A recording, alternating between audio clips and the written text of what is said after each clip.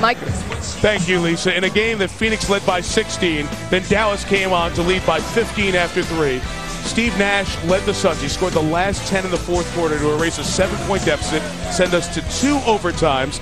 Nash had a great game. He scored 32. Amari Stoudemire 41, Nowitzki 28, Stackhouse 33 in the losing cause. Phoenix now within 3 in the loss column, chasing the Dallas Mavericks. With Lisa Salters, John Barry, Bill Walton, Mike Tirico, the madness has begun.